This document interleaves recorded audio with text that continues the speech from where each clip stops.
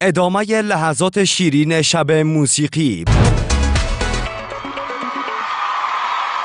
بازم خوش آمدین بیننده های نهایت عزیز. شما بیننده برنامه شب موسیقی هستین از طریق تلویزیون یک و مهمان امشب برنامه ما امید جان شیدایی هستن.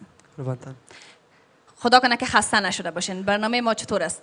میخوایم که تعریف برنامه ما رو بشنویم یک چند دقیقه از زبان شما.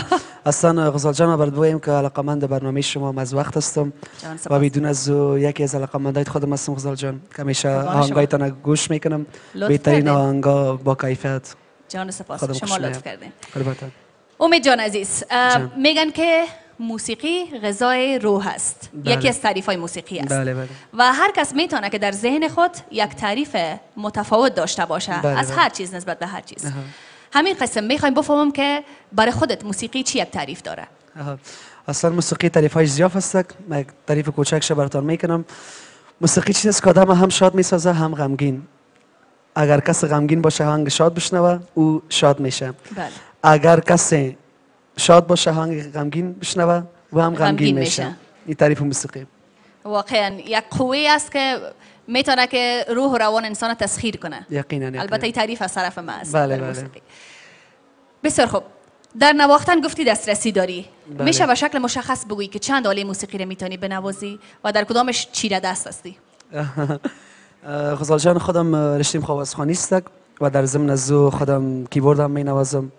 و در ضمن بالی از هرمینه هم مینوازم و کم کم طبله هم مینوازم. بسیار خوب. موفق باشی. امید جان بسیار خوش گذشت که در برنامه ما تشریف آوردی. ما در لحظات اخیر برنامه قرار داریم. اگر پیام داشته باشی، گفتنی داشته باشی برای علاقه‌مندای آوازت، مایک هم در اختیارت است و کامرا ها هم در اختیارت است.